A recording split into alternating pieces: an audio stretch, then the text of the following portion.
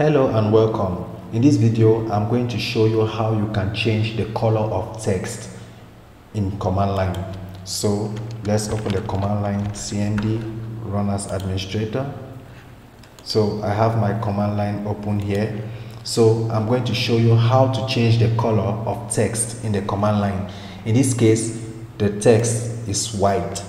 So let's change the color. So to change the color, the command to use is the color command. So we type color.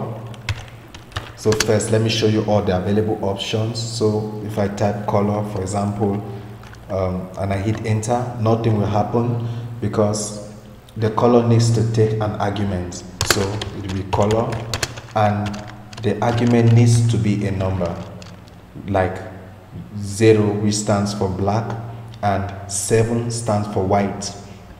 So let me first of all show you all the list. Okay, so this is it.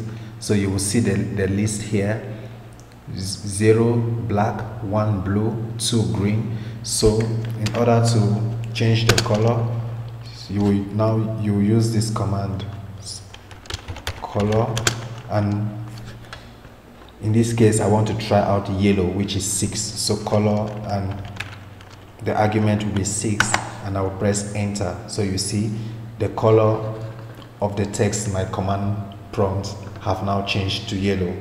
So I can still change it again, color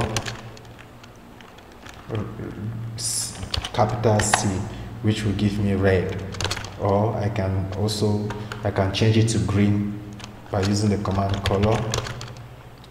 Green is 2, so you see it changes to green.